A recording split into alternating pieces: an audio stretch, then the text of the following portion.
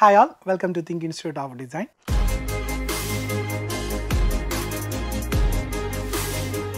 I think everyone is aware about the upcoming design exams. Uceed NID notifications is already came, and I think NIFT is there to come. If anyone have any queries regarding these exams, where this exam is happening or how this exam, so you can find our number here and you can feel free to contact them. Okay, we are very glad to address your queries. So today we will be giving a little bit focus on Uceed. So we can discuss one question from Uceed question paper, not a question, just a topic. So the topic is like mirror image. Mirror image is not the only topic which is coming in that exam. There are plenty of topics like area perimeter questions, like figure series questions, number series questions. Plenty of type of questions are there. In between them, very important type is the mirror image questions. So there are a little certain rules or tricks for solving mirror image questions. The first one is like there will be no distortion in mirror image. Now distortion means if you mark a 1 here and if you take the reflection, it may not be like 2. 1 will be reflected like 1. If my reflection has been taken, it may not be like you, okay, unless you are my identical twin. So that is what mirror image we are discussing under, like the topic distortion. Okay, so distortion is like that. Similarly, one more type or one more trick is there, lateral inversion. Very famous in mirror image. You may be aware from your 6th standard onwards, like why the name of ambulance has been written in a different manner. It's been in your textbook like 4, finding it through the rear view mirror. When a vehicle in front and when through their rear view mirror, we need to read it like ambulance. That is why it is written in such a weird form like that. So that rule from when you use a mirror on the right side or the left side, the things on the left side will move to right and on the right side will comes to left. This is called lateral inversion. And third one is there will be no top to bottom changes. Things at the top will be remain at the top. That means a mirror on my right side, and if my head is like this, it will not go to bottom. Okay, it will always in the top. But my left and right changes will be there. That we had discussed, lateral inversion. And now comes to the final technique, that is things nearer will be reflected nearer and the farther will be reflected farther. That means things which are very close to the mirror will be reflected close to the mirror, and which are at a particular distance will be reflected taking account of that much distance. So that is what we are going to exploit today through the questions. So I think you can find one question over here. So you can just try to solve this question. You can pause your video and try to solve this. So here you can find the heptagon and there is a mirror. So you need to identify what will be the reflected image which is coming on the final heptagon.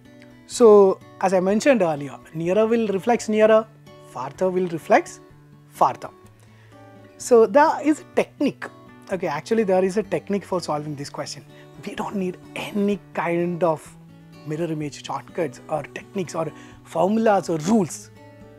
Just a common sense. Take like this one towards the left. This is the first point. You can find that triangle piece. Just move to the other mirror, like other heptagon over here. On the heptagon, you can find it on the first spot, because as I mentioned earlier, nearer reflects nearer, farther reflects farther.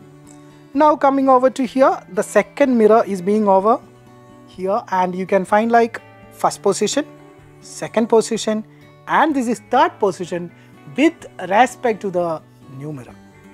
Now you can take it like on the next one, like first one, second one and third one.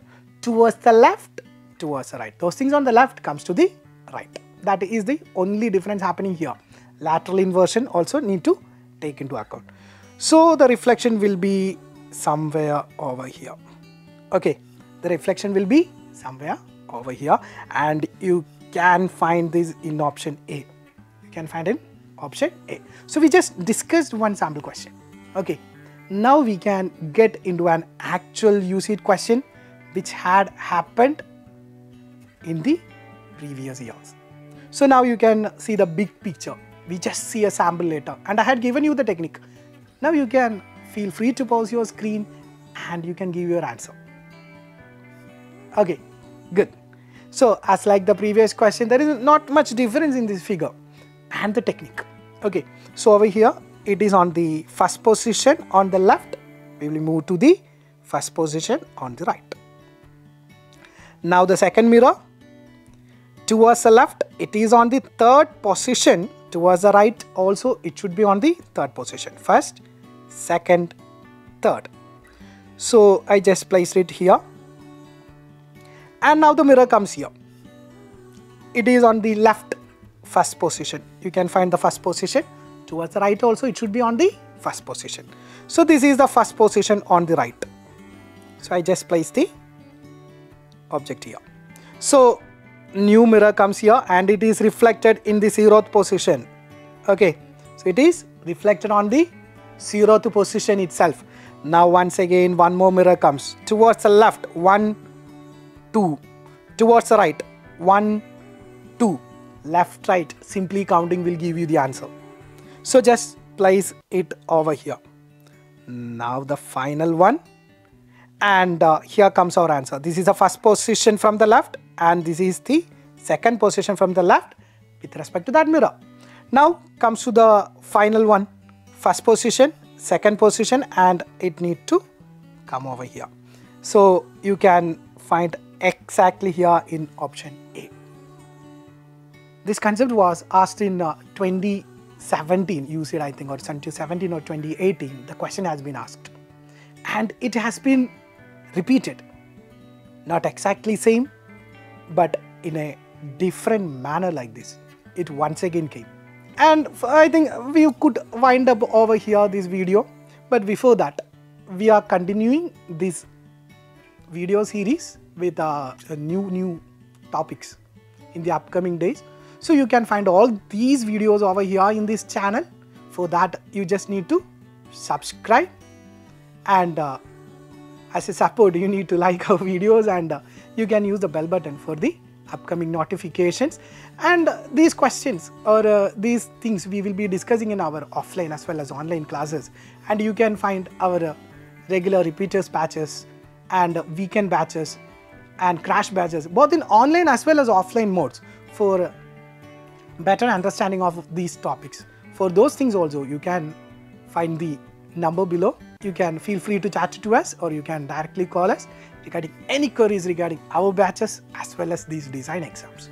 So thank you all. We can meet again in the next class with another topic and another set of questions. Bye all. Have a great day.